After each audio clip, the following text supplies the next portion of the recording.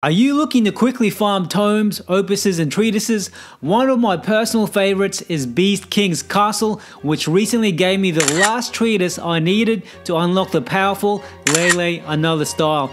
Not only can this dungeon randomly generate most treatises, opuses, and codices in the game, it also gives you the tomes you need to upgrade Oleas, Formelopuses, Victors, Horzikis, and Gildner's VC Grasters.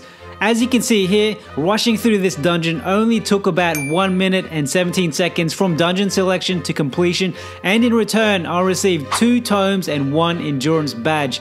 You also get the chance of getting shadow points for Fine. One way to make this quicker is to upgrade your Graster with enemy encounters minus ores, which you can find from the future Garalea and Underworld dungeons. With 1 ore I was able to only encounter 1 monster, but you can stack them 3 times to further reduce your encounters. Unit like Formelopus can one-hit clear mobs with her basic skill, Huli Trechu, and her Neptune skill should be able to take down the boss in 1 hit.